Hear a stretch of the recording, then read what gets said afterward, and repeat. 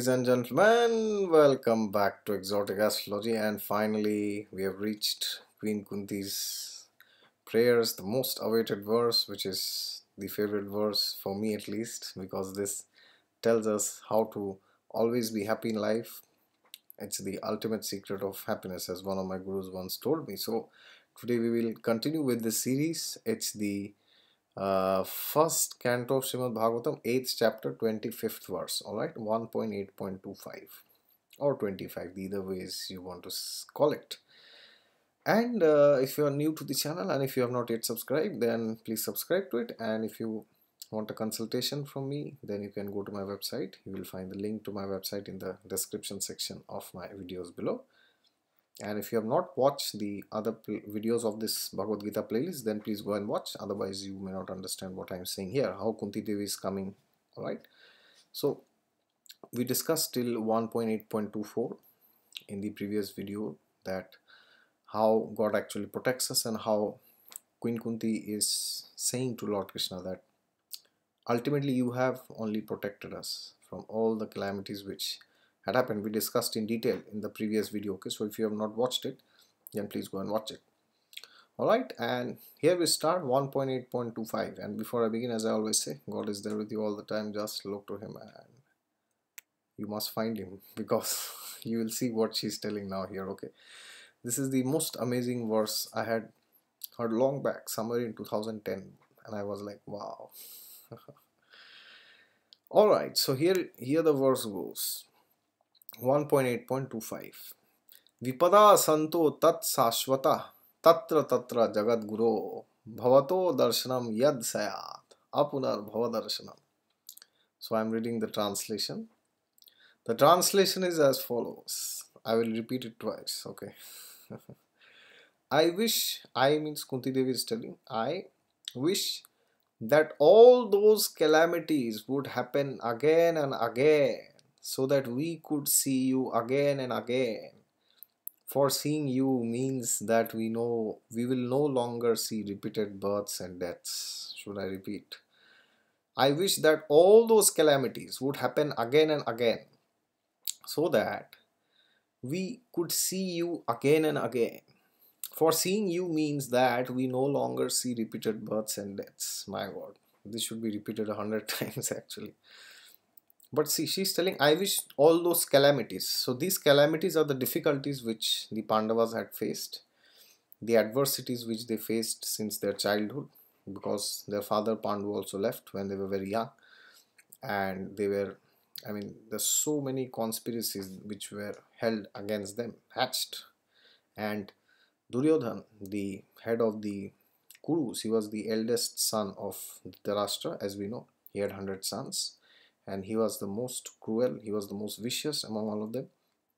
And he had his uncle Shakuni and his best friend Karna and his brother Dushasan. These four primary culprits, they had always hatched one after the other evil plans to kill the Pandavas and to insult their wife Draupadi.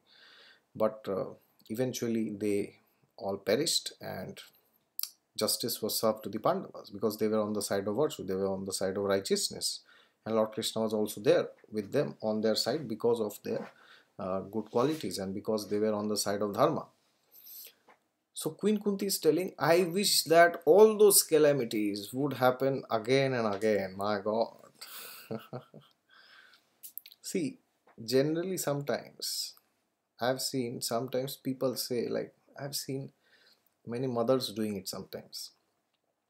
They will go to God and say sometimes, oh God, whatever bad things are there in the life of my child, my son or my daughter, please give it to me. I will handle all the pain on his behalf, but please don't torture my son or my daughter, okay? Give all the suffering to me. And sometimes I've seen fathers doing, sometimes I've seen husbands doing it for their wives, or wives doing it for their husbands. Yes, sometimes that also happens. That's rarely visible these days, but sometimes I've seen people doing it for their partners also. But it is very easy. It is very, very, very easy to pray to God to give you somebody else's suffering when everything is fine in your life, right? when you're getting your paycheck or you are earning well, your relationship is fine, your son, your daughter is doing very good, they're topping in the class, or they're passing with good results, everything's great, your health's great, you have a good reputation in the society, everything is fine, there's nobody after your life, there's nobody there to kill you, all right, then it's very, very, very easy to make such prayers. But we have to understand the predicament of Kunti Devi, that she was in such a precarious state most of the times of her life. I mean, she became a widow at a very young age. Then Bhima was given poison. Yes, Bhima is one of the Pandavas, as we know, her son.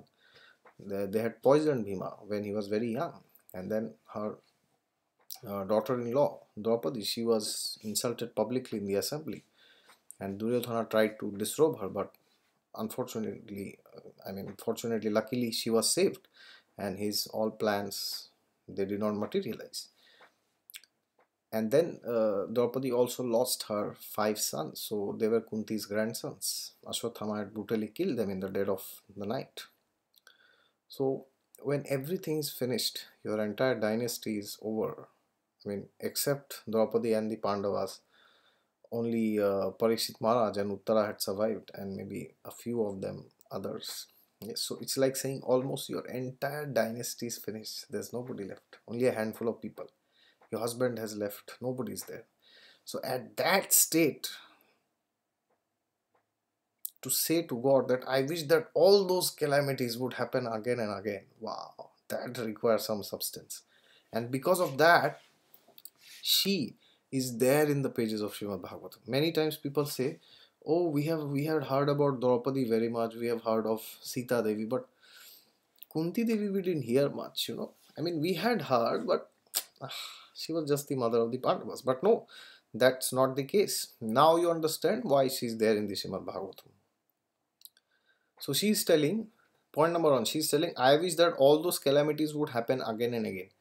But now she has a reason for that, alright? She's not just telling to the universe, oh universe, keep giving me pain, give me pain, give me pain, give me pain. She's not speaking here like a mad person. She has a reason for it. I wish that all those calamities would happen again and again so that we could see you again and again. Who is this you? She is referring to Lord Krishna here. We could see you again and again. Why? What's so great about seeing him? She's saying that for seeing you means that we no longer see repeated births and deaths.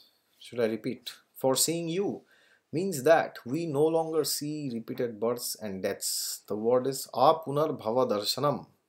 Alright? Apuna. Apuna means not again. Bhava darshanam, seeing the repetition of birth and death. As they say, bhav sagar, this material world. Darshanam means seeing. Apuna means not seeing again. Alright. That's the Sanskrit here. So basically what she's saying that whatever calamities had come to my life, but the question is now why she's saying that send those calamities again and again, but Krishna is already there, right? No, Krishna is about to leave to Dwarka after the Kurukshetra war is over, alright, and that is the time she's making all these prayers. So now she's feeling that now all the problems in my life have ended finally. Yudhishthira Maharaj is sitting as the emperor of the entire world. But the problem is Krishna is leaving now. Krishna is like, oh, everything is fine. Now I'm going to Dwarka. So Queen Kunti is telling, better than everything being fine and you going away from us, away from Hastinapur, away from Indraprastha, away from me, Pandavas and Draupadi. Better than that is, let all the problems come back, but you stay with us at least. That's what she's telling. Because if I keep seeing you, I will never take birth again and again. Yes, because Krishna says in the Gita, Antakale cha mameva smaran muktva kalevaram. Antakale cha mameva. The state of being a person is at the end of his life will decide his next birth. Alright? So if you are thinking of materialistic objects, your husband, your wife, your son, your daughter, your mother, your father, then you are destined to take another birth. Then again you have to repeat. ABCD, again you will have puberty, again you will have love affairs, again you will get married, again you will be fired, again you will be divorced, again you will die, again you will take birth. All these things will keep repeating. But she's telling that if I keep seeing you, then I will not take repeated births and deaths. Alright. So now we will go to the purport. Generally, the distressed, the needy, the intelligent, and the inquisitive. 4 categories. Okay. Distressed, needy, intelligent, and inquisitive, who have performed some pious activities, worship or begin to worship the Lord. So it's mentioned that there are 4 categories of people who come to God. This shloka is also there in the Gita. Artho, Jigyasu, Artharthi, Gyanischa, Bharatarshabha. This shloka is there in the Gita. We will see that later. Distressed means they're having some problem. Most of the people, they have problems. That's why they go to pundits, they go to astrologers, they go to doctors, they go here, they go to tarot readers that please tell us what's there in the future. When will I get rid of this problem? Or they go to some doctor or anything. If they have some depression, they can go to a counselor. And then they go to God also. Oh God, I'm in distress, please help me, Then the needy, people who need things, who don't have this, who don't have that. The intelligent and the inquisitive. Intelligent people also inquire about God sometimes. They are like, oh, this world is so amazing. It's so intelligently built. Who is the creator? And the inquisitive is thinking, what's all this, man? What is this? What is that? Maybe there's somebody else also. Who have performed some pious activities, worship or begin to worship the Lord. Which means that just if you are in these 4 categories, it does not mean that you will go to God. It means that these people who belong to the 4 categories, apart from that, if they have done some pious activity, means some good activities. Pious means some punya they have done, like doing some good activities, like they might have read some scriptures, or they might have helped somebody, or they might have gone to some holy place, or they might have given some donations, all right, or they have done some fasting. There are many pious activities which are there. Worship or begin to worship the Lord. So they start their spiritual life sometimes. These 4 categories who have done good activities. Others who are thriving on misdeeds only, regardless of status, cannot approach the Supreme due to being misled by the illusory energy. So those people who are only thriving in sinful activities, regardless of who they are, regardless of the status, they cannot approach God because they are misled by the illusory energy. That's what is written. Illusory energy means Maya Devi. That's what is there. That's the illusory energy. Maya Devi is the expansion of Lord Krishna. She is the as this Bahiranga Shakti. Yes, Lakshmi or Radha, she is Antaranga Shakti, internal energy, and Durga Devi is Bahiranga Shakti. That is this material world. Alright, so in this material world, what happens? We think that, oh, I am a husband, now I have my wife, I have my children, or I have my father, I have my mother. These things are there. A man thinks like that. A woman will think like that for her husband. So there's this sense of illusory identity, because actually a man is not the husband of anybody. It's for temporary time. He puts a Mangal Sutra in the neck of a woman, then he stays with her for around 30, 40, 50 years depending on their karma, and then they will perish, right? But because of the illusory energy, Maya means illusion, that which is not, the man feels that, oh, I am a husband, I'm staying with this lady, she's my wife. Therefore, for a pious person, if there is some calamity, there is no other alternative than to take shelter of the lotus feet of the Lord. Constantly remembering the lotus feet of the Lord means preparing for liberation from birth and death. Should I repeat? This is the secret. Constantly remembering the lotus feet of the Lord means preparing for liberation from birth and death. Therefore, even though there are so-called calamities, they are welcome because they can give us an opportunity to remember the Lord, which means liberation. So, the thrust of this verse is that when we have problems in life, we can remember the words of the scriptures, that how miserable this world is. Lord Krishna says in the Gita, Dukhala Shashvatam. And then when we are remembering God's lotus feet, then we are remembering Him actually. Because without remembering God, you cannot remember His lotus feet, right? So when we are remembering Him, it means we are getting liberated of our material propensities, our material desires are going away slowly. So there are many things here. There is bija, there is kuta, and all this, which I will not explain here. One who has taken shelter of the lotus feet of the Lord, which are accepted as the most suitable boat for crossing the ocean of nations, can achieve liberation as easily as one leaps over the holes made by the hoofs of a calf. So generally a calf is very small, so that calf keeps running here and there, and that hoof prints of that calf is very small. But for somebody who takes shelter in God, for that person, crossing over this entire material existence of desires and propensities, sinful propensities, becomes like crossing that hoof print of a calf, which we can just cross over. Yes, it's very small in size, but the entire material world reduces for that person who takes shelter of God. So it's written here that such persons are meant to reside in the abode of the Lord, and they have nothing to do with with a place where there is danger in every step. So basically it's mentioned here that they stay in Lord Vishnu's abode, which is Vaikuntha, and they have nothing to do with a place where there is danger in every step. Now, which is that place? Yes, yes, yes, it is this material world. There is danger at every step. Padam padam yad vipadam natesham. That shloka is there. He's writing it from there. Then next, this material world is certified by the Lord in Bhagavad Gita as a dangerous place full of calamities. Yes, dukhalayam ashashvatam napnuvanti mahatmana samsiddhim paramam gata. This is the shloka. It says, less intelligent persons prepare plans to adjust to those calamities without knowing the nature of this place. Nature of this place is itself full of calamities.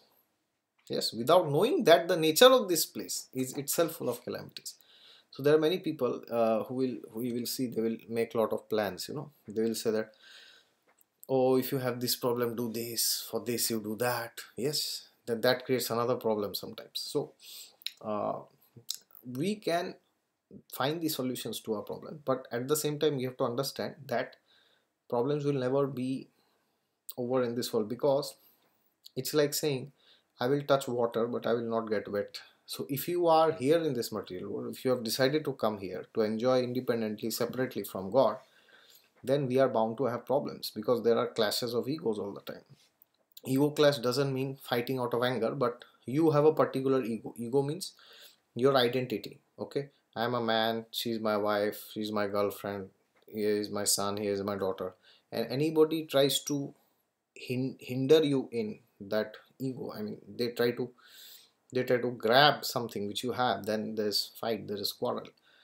So the thrust is that we can find solutions to things, but at the end we have to understand that if we do not have spiritual wisdom, then all our solutions are useless in one way, because ultimately we are going to perish one day. Okay, now this does not mean that we give up everything and we go to the forest. It means that whichever state we are, whatever position we have in society, either we are married, we are a man or a woman or whoever we are, we do spiritual practices during the morning and in the evening, like especially chanting mantras, reading the scriptures, and visiting holy places and visiting spiritual centers during the weekends, especially if possible. All right, because this material world is certified by the Lord. Krishna has certified it. Now we cannot make any other arrangements, you see, because it's already certified by the one who has made this material world. Is itself full of calamities. All right, they have no information of the abode of the Lord, which is full of bliss and without trace of calamity. That's the word Vaikuntha. Kuntha means pain, misery, suffering, that which you don't want. In essence, that's the meaning of the word Kuntha, misery basically. So Vai means that place which has no problems, Vaikuntha. That is where Lord Vishnu resides. So, which is full of bliss and without trace of calamity. Satchit Ananda. It's full of Satchit Ananda, full of eternity, knowledge, and bliss. Ananda is happiness.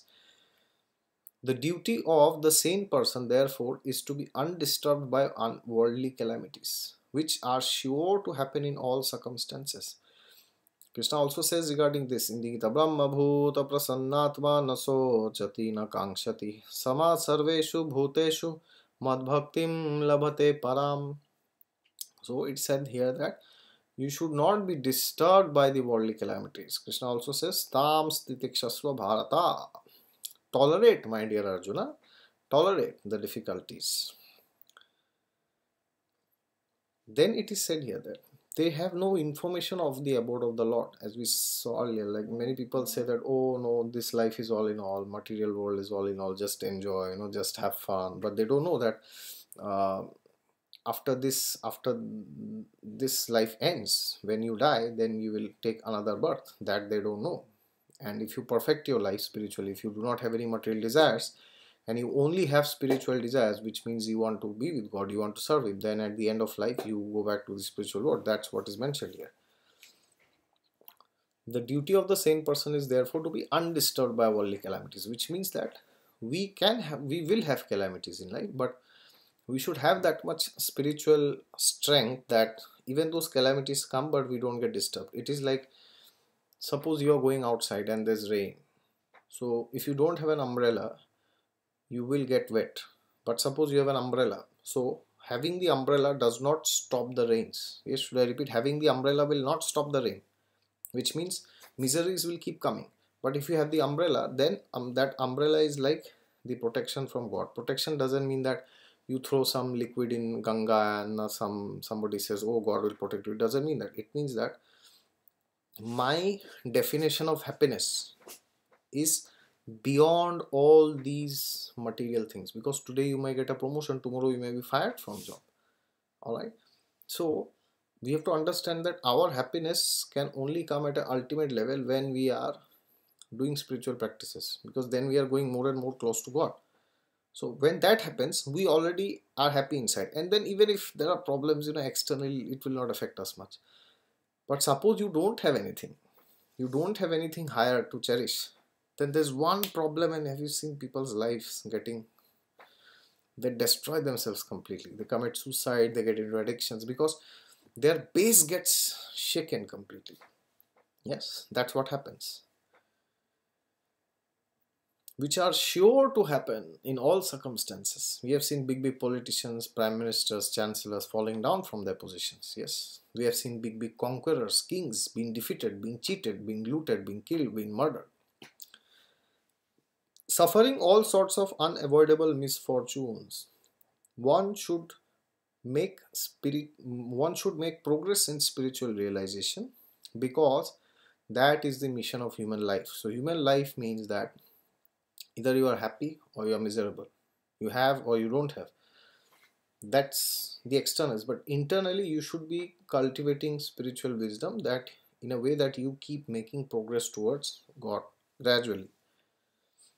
That is the mission of human life. The spirit soul is transcendental to all material calamities. Therefore, the so-called calamities are called false. Actually, the soul is not getting these calamities. It is the body which is getting the calamities. But we identify ourselves with the body. That is why we feel like that. And when we identify ourselves with the body, then there are people who are linked to this body. Like, I have this body, my father, my mother, my husband, my wife, all these people are there. All right. So then I will also think that, oh, maybe that person is linked to me, so anything happens to that person will cause difficulty in my life. But actually that person is also soul and I am also soul, and there's no bodily the link is only bodily link, you see. It is not a spiritual link which we have, because spiritually that person can never be harmed, because that's what he said here, that the spirit soul is transcendental to all calamities. Nayanam chindanti shastrani, nayanam dahati pavakaha. That shloka is there, that the soul cannot be, you cannot cut the soul, kill the soul. That shloka is there. Therefore, the so-called calamities are called false, which means false does not mean that it is not happening in reality. It means that our identification to those calamities is actually false. Actually, in a sense, there are no calamities, because nothing is ours. People say, oh, I lost my wife, my husband, my girlfriend, my boyfriend, but they were never yours and you were never theirs. So how can you lose something which is never yours? Now, that's the beauty here. A man may see a tiger swallowing him in a dream, and he may cry for this calamity. Actually, there is no tiger and there is no suffering. It is simply a case of dreams. So sometimes when we are in dreams, we are like, oh my god, we are running, running, running, running, running, running, running. And then we fall somewhere and we are like, what happened? Oh my god, give me some water, please. So it's like the dream, you see. We are identifying ourselves with somebody who we are not actually in the dream, because actually what is happening, we are sleeping and we are perfectly fine, hopefully, I mean, during the sleep nothing is happening. But when we are dreaming, we actually feel that actually we are in trouble sometimes when we are dreaming. In the same way, all calamities of life are said to be dreams. If somebody is lucky enough to get in contact with the Lord by devotional service, it is all gain. Contact with the Lord by any of the 9 devotional service is always a forward step on the path going back to Godhead. Alright, this the mention of Navavida Bhakti here. Shravanam, Kirtanam, Vishnu Smaranam, that shloka is there in Srimad Bhagavatam, about which we will discuss very soon, okay? How to reach God, 9 divine devotional service, processes of devotional service, which Prahlad Maharaj has beautifully mentioned in the 5th canto of Srimad Bhagavatam, alright? And many other places also it is mentioned. So, that's the trust of this verse.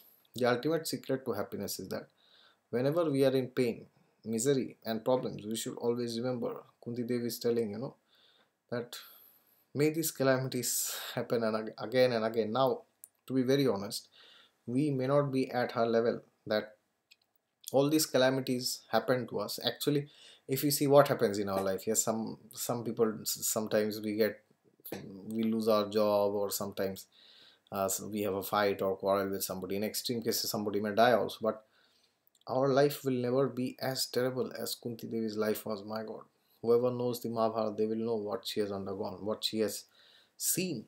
Yes, her sufferings, the list of her suffering is much more than what Draupadi had seen, of course. If you compare, it is much more than that. It's much more than her also. And anybody in the entire Mahabharata, she has seen the highest level of suffering. So, I mean, among the ladies, I mean. So, we may not be at her level to pray that, oh God, please send me more calamities. Because when calamities come, I can remember you that time. But at least at our level, whatever is happening, depending on our karma, whatever good or bad, whatever is happening, we should stop cursing God and we should take responsibility that it is only happening because of our actions. And Lord Brahma says this in the Srimad Bhagavatam, where he says, Tate nukampam susumikshamano bhunjana evatma kritam vipakam vidvagvapu bhir vidadham namaste jive tayo mukti pade sadaya bhak. That's the shloka which Lord Brahma says. It is also there in my website. If you go, you will find. So Lord Brahma says, in short I will say, he says, all the problems which are happening in my life, it is because of my own karma. Lord Brahma is telling this. He is telling to Lord Vishnu. And he is telling, whoever with folded hands says thank you to you for giving me miseries, because that's a part of my own karma, Mukti Pade Sadaya Bhag. He is eligible for liberation. Yes, yes, yes. He is eligible for mukti, for liberation. Alright. So when we can remember God and His activities, which will happen if we read the scriptures every day, we chant the mantras, and we associate with holy people in the weekends if possible, and travel to holy places when we have time in the holidays. If we do these activities, then we will be able to remember God, hopefully one day, very easily.